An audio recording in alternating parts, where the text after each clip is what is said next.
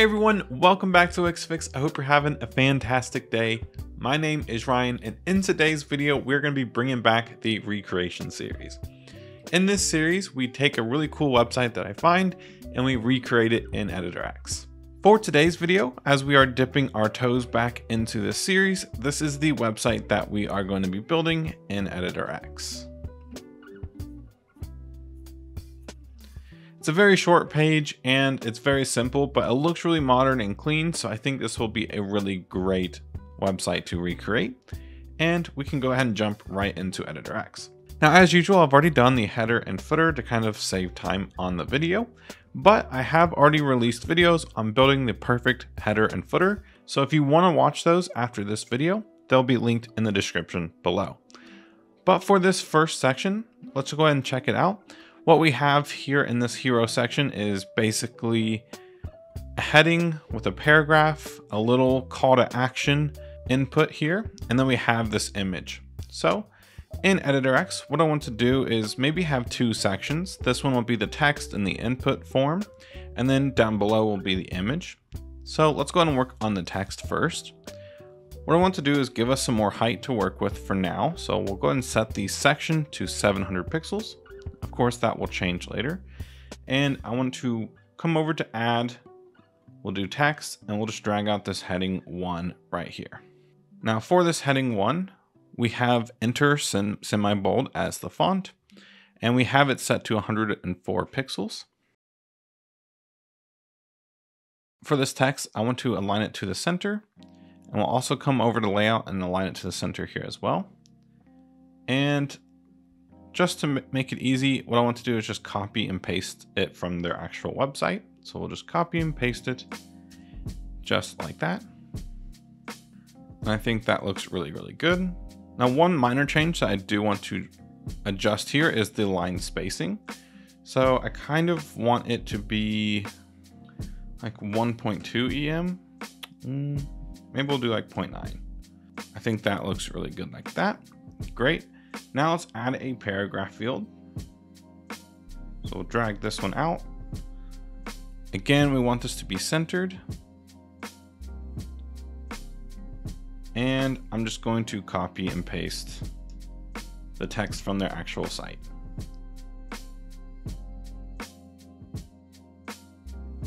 I'm going to expand the width just like that. And I'm going to come over to layout and I'm going to set the width to max content.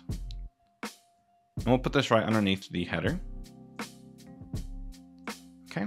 The next thing we need to create is the form. So what we can do is come over to the add and go to contact and forms, and we can just try to find one that we want to use. Maybe this one will work right here. Now, once this is added, I'm going to remove the heading text for the form. I'm also just going to remove the success message. For this input, let's go into edit field and let's remove the field title. So we'll just cut this and then we'll go down to placeholder. And for this placeholder text, we need it to say your email. So we'll say your email, just like that. And now we can go ahead and start designing it. So what I want to do first is grab this input field. We'll make sure it's in the left grid cell and not in both. Then I'm going to go to design. We'll change the background to like a nice light gray. For the border, let's go ahead and remove it completely. We'll just say none. Corners, we want them to be like super rounded, so we'll do 999 pixels. That will round the edges perfectly for us. And if we press this layout, we can adjust the placeholder padding from like 10 to maybe like 24. And for this text, we want to make sure that it's our enter semi-bold. And we'll make it a little bit bigger. Okay, maybe not that big. And then we'll change the color to like a dark gray. And actually for this fill color, let's go and lower the opacity to like 50%. I think that looks good. Great.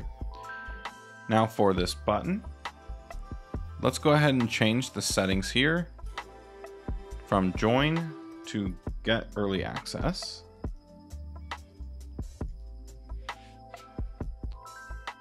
Just like that.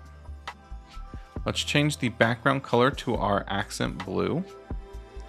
For the border, we don't want a border, so we'll just remove it.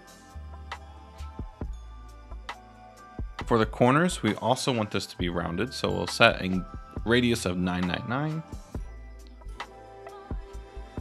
And then for the text, just like with the input field, we want to change the font to enter semi-bold. And we'll make it the same size as the other font, just like that. Okay. So obviously this does not look good yet. So let's go ahead and change this to 1 FR. Then we'll change this to maybe 2 FR, just so we have something that looks like that. Let's add like a 10 pixel gap here. And let's look at this right here. We'll see that this is set to 80 pixels in height. So let's go ahead and do that for this button as well. Perfect. And now what I want to do is grab the actual form container. We'll come over to minimum height and say none. Great. So now let's actually grab the container. We'll put it right underneath this paragraph text. We'll make sure it's centered. And we'll do that for each one of these items as well. And we'll grab all 3 of these. We'll stack these together. And then with the stack selected, we'll go ahead and center it. Now to change the size of the section, what I want to do is with this stack selected, I want to add docking to the top and bottom. So if we take a look here at this website, we maybe have we don't have that much space. So maybe like 40 pixels and 40 pixels should do. So let's set both of these to 40. And then we'll grab the section itself and remove the height. So now we should have something that looks like this. Now for the bottom, I think I do want to add a little bit more padding, or margin. So we'll do 60 on the bottom. Great. Now let's add a brand new section, and this one's going to be this really big image here. So with this section selected, let's set the height to like 900 for now. Then we'll go ahead and add the image. So we'll go to media and we'll drag this one out onto the page. Perfect. Now for the width, let's set this to be like 80% and we'll center it. Okay. The next thing I want to do is with this section is just remove the height. So now this will be that section and it looks really nice. But if I go ahead and refresh the page, we'll kind of notice that this text kind of moves up and this photo kind of appears in. So I want to grab this photo. We want to add an animation. So what we're going to do for this image is float in, and we want it to float in from the bottom. And we want the duration to maybe be like 0.6. I think that looks good. Perfect. And let's go ahead and do that for this stack here as well. We'll do float in.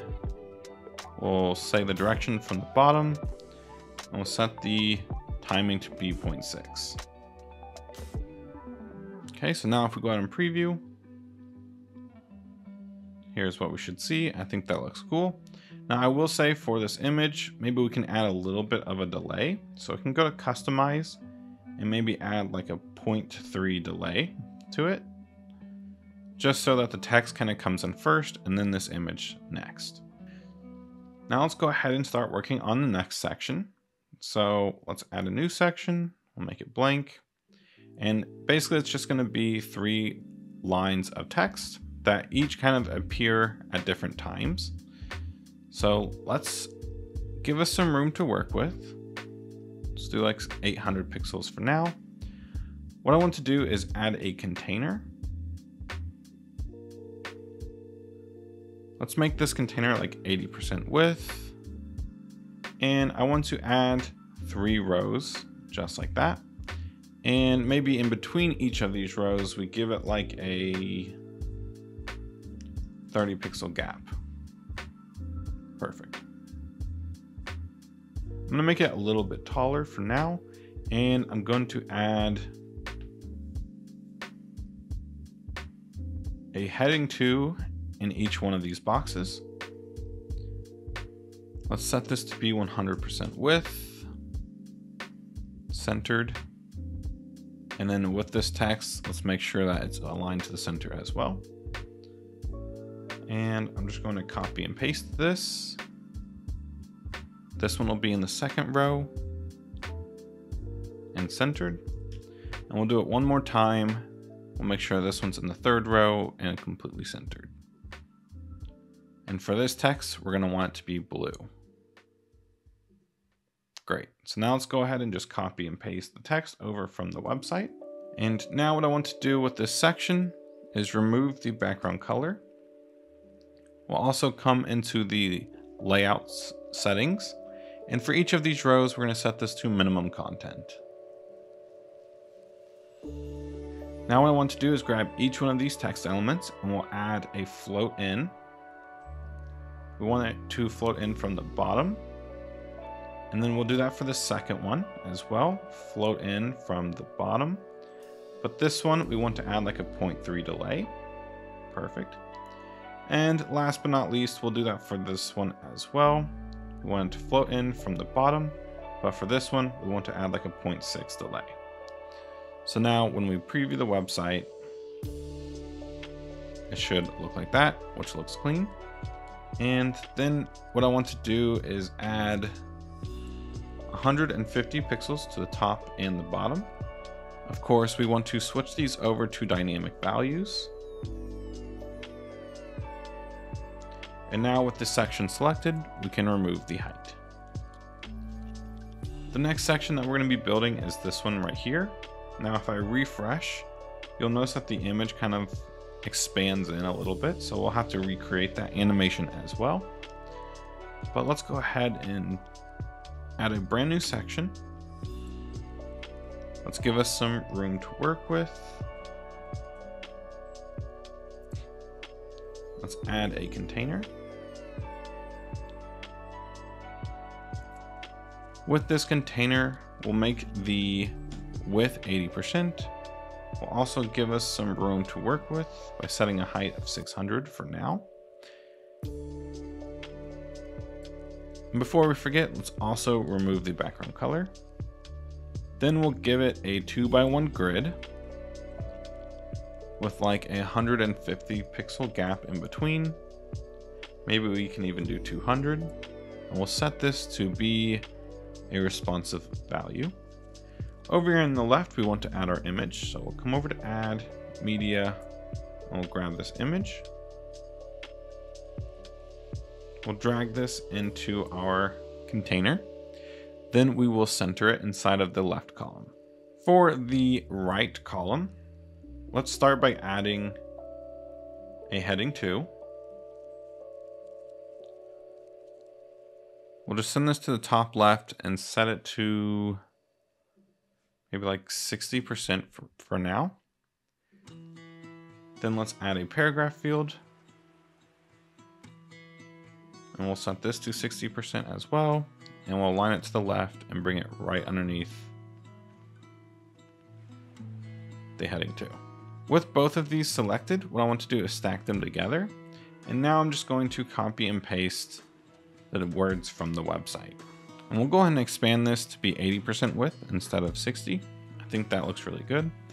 But for this text, I do want to adjust the line spacing to maybe, okay, 1.1 I think looks really good. Now with this stack, I also want to adjust the spacing here. So instead of 35 pixels, maybe we'll do something like 24. I think that looks a little bit better. Then we'll grab the stack and let's just center it vertically. Great. And I want to add, if we go ahead and dock it to the top, we'll see that there's 80 pixels here. So let's set this to 80 pixels and then we'll change it to a responsive value. And we'll do the same thing for the bottom, so 4.1 VW. Now we can grab the container itself. We can remove the height, and we can remove the height from the row in the grid.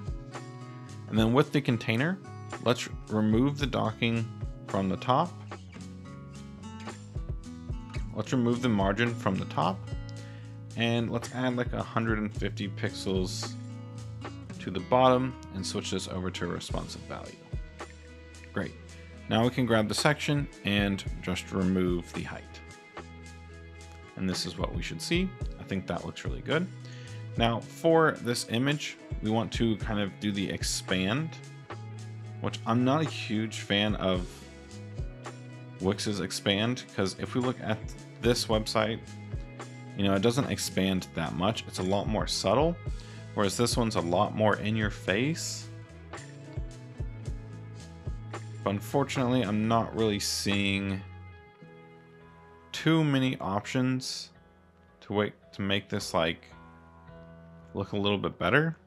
Because if we do expand and we do customize, let's see what soft looks like. I guess that one's okay. That makes it a little bit more subtle. So we'll go ahead and do that one. Great. But if we take a look at the website, we basically just have 3 more sections of this. So all I'm going to do is to make it easier on myself, I'm just going to copy and paste this section 2 more times. Perfect. So now we have 3 sections of the same thing. Now what I want to do with this one is I want this image to be in the right, and then I want this stack to be in the left. And with this text, I'm going to dock it to the right and undock it from the left, and I'm going to change the margin to 0 here. And that's basically just going to move it over to the right hand side, just like how this one's on the left hand side, but it's going to keep the docking on the top and bottom that we have already set. And we're just going to change the image real quick. Okay, we'll make sure that it still has its animation. And now I'm just going to change out the text real quick. Now, because there is less text here, what I want to do is just center this text here.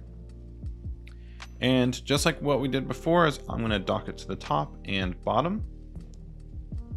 I'm going to dock it to the top and switch this over to a responsive value. Then I'm going to apply that responsive value to the bottom as well. Great. Now, last but not least, we're going to have this section here. So let's start by changing the image, and then we can go ahead and change the text as well. Now, because this image is a little bit bigger, once again, we need to grab the stack and center it. We'll dock it to the top, and we'll switch it to a responsive value, and we'll apply that responsive value to the bottom. Great. So now if we go all the way up to the top and we preview the website, here is what we will see. And that looks really, really clean. But that's basically going to wrap it up for today's video. If you all did enjoy, please consider giving this video a like and consider subscribing for more Wix and Editor X content coming out really soon. Thank you all again, and I'll see you all in the next one.